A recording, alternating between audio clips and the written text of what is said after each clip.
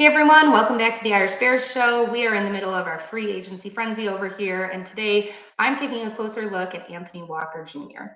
With Jack Sanborn being the only linebacker on a contract for the Bears, Matt Eberflus is still on his hunt for his also important three technique, the foundation of his defense. Anthony Walker Jr. might not be the perfect player or the perfect fit for that, but I think that he could be a really attractive signing for Ryan Poles in terms of a business perspective. In week 3 last season with the Cleveland Browns, he suffered a torn quadricep tendon. Dr. Google tells me that it's a significant injury, but with proper surgical repair and rehab, a player can expect to return to the game. So what did he do prior to that? Well, in 2021, he was with the Cleveland Browns. He recorded through 13 games, 113 total tackles, 69 of them solo, 1 sack.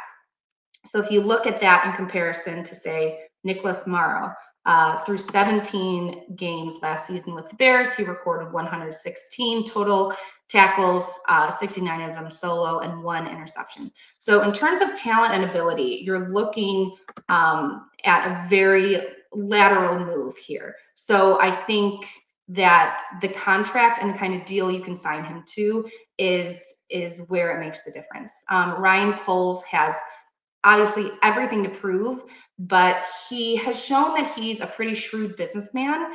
And if he can sign players to a 1-year prove-it deal, he's going to do that over a 2-3 year contract. I think that Nicholas Morrow coming off this year, he might be looking to increase his salary, or he might be looking to sign a 2-year deal. If looking at this entire rebuild for the Chicago Bears, if you think of last season as the teardown, the destruction, this season we're laying the foundation, but we are not 1 position, 2 position, even 5, 6 positions away from being a Super Bowl caliber team. Now, God willing, that situation is going to be very different next off season and next free agency. So I think Ryan Poles wants to have as much flexibility as possible going into next season. So Walker last season, he signed a 1-year extension with the Browns, including his base salary and the bonus. It was a little under $5 million. Morrow last season with the Bears, including his base salary and bonus, it was a little over $4 million.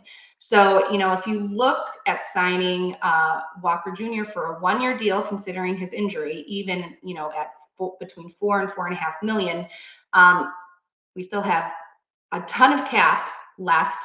And also, more importantly, we have that flexibility of next season, of the next off season. And also to note, he played with the Colts from 2017 to 2020.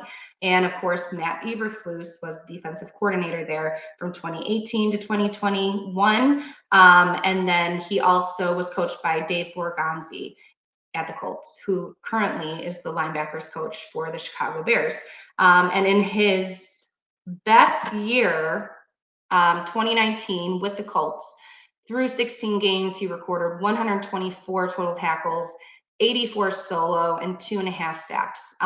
So you're looking at a player who has rapport with the coaches, who would come in and immediately know the system, has played the system with success before, and also gives you the flexibility of just a 1-year prove-it deal. The one thing of caution, or the one thing that we wouldn't want this turn into, is another Larry Ogunjobi situation. Of course, we signed him last free agency. He didn't pass the physical, and then Ryan Poles was left backpedaling, looking to fill that position. So that's obviously something to keep on your radar too. There's a lot to consider here. I think that he's a player that I'm sure is on Ryan Poles' radar, of course, as are all players. And but I'm curious, what do you guys think? Is this play somebody that you would like to see the Bears sign? Do you think that his injury is just a little bit too risky? Do you think that it would be a good business decision? We want to hear it. Let us know in the comments. And we're coming at you with a ton more content content for free agency and the draft coming up. So keep watching Irish Bears Show. And as always, bear down.